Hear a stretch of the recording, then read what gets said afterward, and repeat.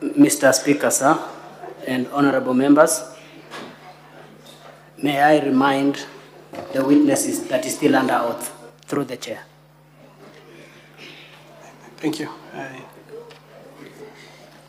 I'm aware I'm still under oath. Thank you. Can I continue? Mr. Munene, may we proceed from where we had stopped, but we'll be moving to the second issue. The motion for impeachment before the Senate, the second issue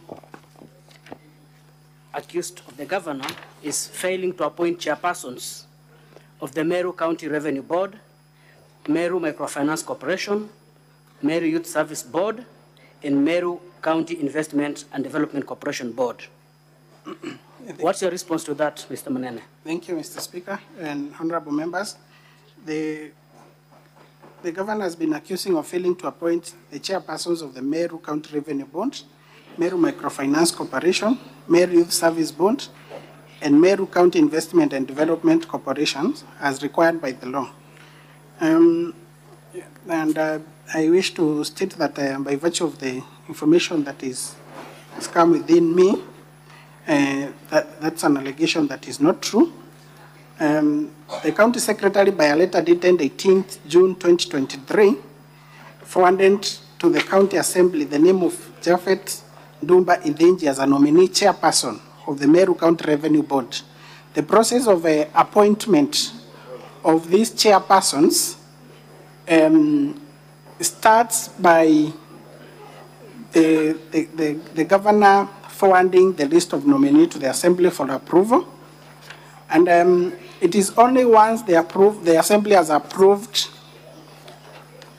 Mr. Speaker, sir, I'm sorry for intervention, but I would seek your guidance that the witness directs us to the place where that evidence is for, so that we are able to follow.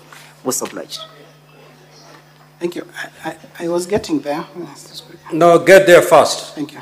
Because as you explained, we need to be on that page. So start with the page containing that document, so that when all the senators are there and other parties are there, you can now proceed to explain yourself. Thank you, Mr. Speaker. It is on page 53 of the Governor's Board of Documents, Volume 1B, page 53.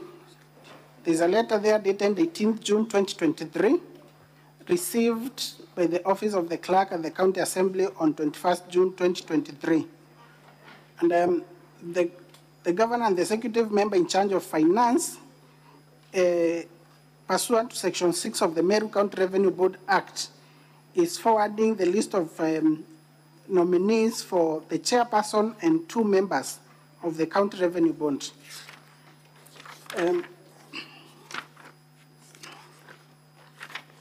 Mr. Speaker and honorable members, page 57 of the same bundle of documents, it's a letter dated 21st June 2023, received in the office of the clerk of the County Assembly of Meru on the same date. It is forwarding the list of the chairperson and 2 members for approval by the County Assembly, forwarding the list, specifically the name of Harriet Karamana Gitonga Kadhata as the chairperson of Meru County Investment and Development Corporation. Mr. Speaker, honorable members, page 58 of the same bundle of documents is a letter dated 21st June 2023, forwarding the list of chairperson and members, nominee members, for approval by the County Assembly pursuant to Section 6 of the Meru County Youth Service Act. That letter has been received on 21st June 2023, and of importance is that the name of Kimathi Mutembei Dennis is the chairperson that is being, the governor is seeking approval so that she can appoint.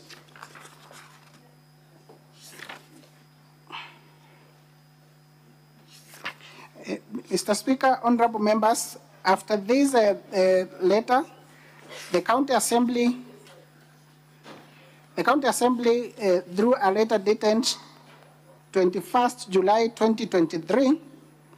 The clerk of the County Assembly wrote to the County Secretary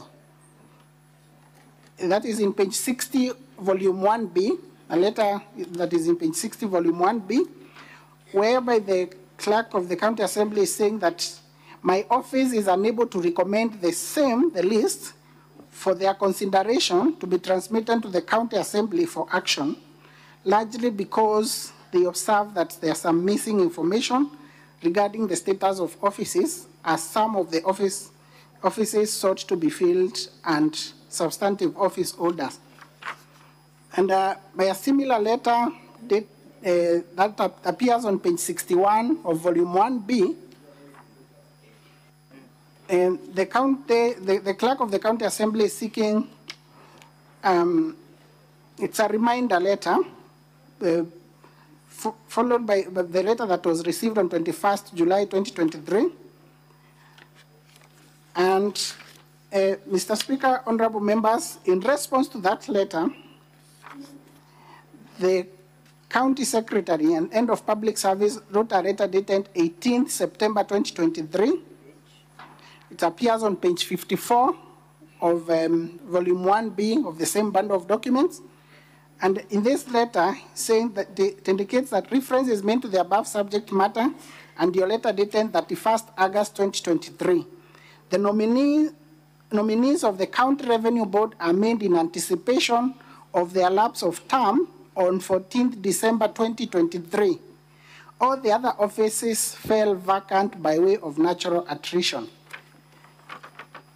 Mr. Speaker, honorable members, on page 55 is another letter from the county secretary directed to the clerk of the county assembly, which is a polite reminder. It has been received the same date, it's dated 11th January 2024. On 21st March, page 56, volume 1B. On 21st March 2024, the county secretary still wrote another reminder to the clerk of the county assembly of Meru. And subsequently, Mr. Speaker and honorable members,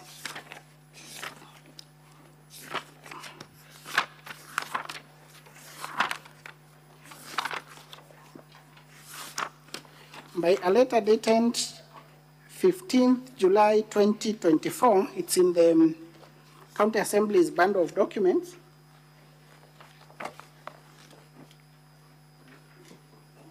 Volume 1.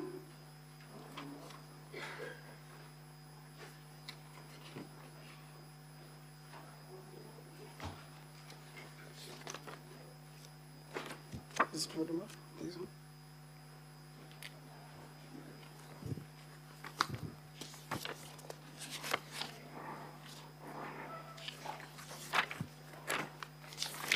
As you check on that, Mr. Munene, is that a demonstration of compliance from Her Excellency the Governor? It is a demonstration of compliance, and of importance is that the letter dated 31st August, that is on page 61, which appears on volume 1B of the Governor's bundle of documents. The clerk of the county assembly is indicating that they have learned, indicating that the county assembly, county government, this is to kindly make a follow-up on the requested information to facilitate the committee of the 400 names to the various semi-autonomous bonds of the county government of Meru to the relevant committee of the county assembly for vetting and consideration, excluding the nominees of the Meru County Alcoholic Drinks Control Bond, whose nomination has been since committed to the relevant committee of the county assembly for vetting and consideration. Mr. Speaker, honorable members, despite the clerk of the county assembly confirming that the list for the Meru County Alcoholic Drinks Control Board and been laid to the relevant committee by 31st August 2023. To date, that vetting is yet to be concluded.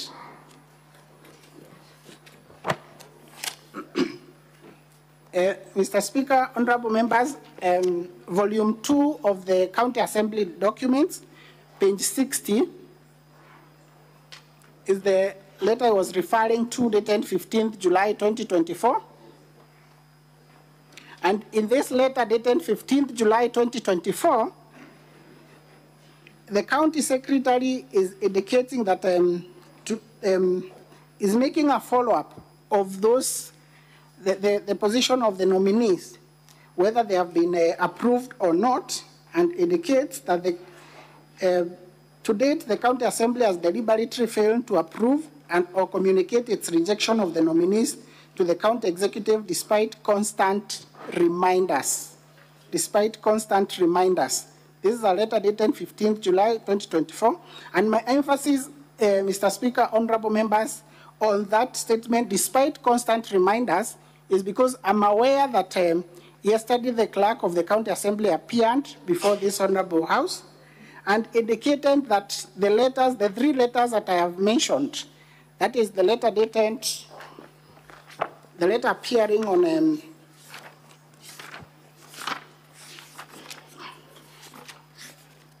the letter appearing on page 54, 55, and 56 of the governor's body of documents, that they are disputed. Those letters are disputed. The clerk of the County Assembly indicated they have never received any letter. For a reminder. Thank you. I think that point has been exhausted. Let's proceed to the next issue. The next accusation is that the governor has refused to implement resolutions of the Assembly to dismiss the County Secretary, Dr. Kiambi Tambura, and the Chief of Staff, Mr. Gatobu Nchamba.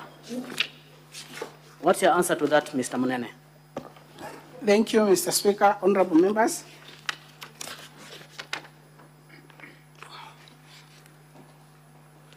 The governor has been accused of refusing to implement the resolution of the County Assembly requiring the dismissal of the County Secretary and the Chief of Staff. Mr. Speaker, honorable members, I'm aware of the information that, by virtue of the position that I hold, that once a report of a committee of the County Assembly has been discussed, that report has to be tabled. Once a report has been prepared of a petition, the report has to be tabled in the County Assembly, and resolutions pursuant to that report made. Thereafter, the resolutions and the answer for that sitting adopting the report is supposed to be forwarded to the executive or to the governor to implement the resolution.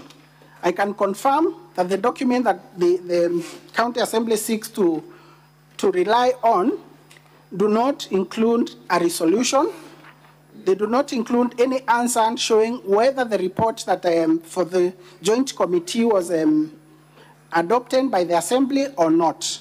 So to that end, there is no resolution to accuse the governor of not implementing. Thank you, Mr. Mnene. Quickly, as a practitioner of law, does the County Assembly have mandate to dismiss a County Secretary and Chief of Staff as officers in the office of the governor? Mr. Speaker, honorable members, I'm not aware of a provision in law that mandates the County Assembly to dismiss the County Secretary or the Chief of Staff. To the best of my knowledge, in reference to a decision of Kilifi High Court in Owen by this Kilifi County government, the former County Secretary of Kilifi County, the decision of that case indicates that the County Assembly can only move a censure motion against the County Secretary. The provision of the law, Section 44 of the county government, talks of removal of the governor, the removal of the County Secretary by the governor. That the governor may remove the County Secretary in pursuant, subject to the terms and conditions of the contract of service. Thank you, Mr. Mnene. The next question will be, the governor has been accused of illegally dismissing Dr. Ntoiti CEO of County Revenue Board, Paul Mwaki, CEO Liquor Board, Kenneth Kimathi Mbaye, Managing Director, Meru Microfinance Corporation, and Josephine Kithure, CEO, MEWAS, in usurpation of the powers of the appointing authorities. What's your answer to that, Mr. Manene? Thank you, Mr. Speaker, honorable members. First, to note that this is a ground or particulars that were presented before the previous impeachment motion, in which I appeared as a witness before this honorable Senate. And I can confirm that this was one of the grounds. And the allegation that has been made is not true. The governor did not dismiss Dr. Ntoiti, Paul Mwaki, Kenneth Mbaye, and Joseph Kithure. But Dr. Ntoiti resigned. Paul Mwaki served his term, which his contract ended on, I believe, 15th December 2023. Kenneth Mbaye left, actually abandoned. In that matter, the decision that they are seeking to rely on, you realize that Kenneth Mbaye did not return back to work after the court quashed the county secretary, the former county secretary's letter sending Kenneth Mbaye on compulsory leave. He did not resume his work, so he abandoned work. And Joseph Kithure served his term to conclusion, until it was terminated by lapse of time. So, and also the allegation that the county government of Meru has been slapped with the 4 million in that decision. It is not true. It is not a correct observation. The county government, Mr. Speaker, honorable members, is not a party to that employment and labor relations dispute. And in the same decision, in the same order, the general damages that were granted of cumulative general damages of 1 million. Perhaps very quickly, Mr. Manene, if you could refer the House to the specific documents they wish to rely on. Mr. Speaker, honorable members, page 68 of the bundle of documents, volume 1B of the governor's bundle of documents,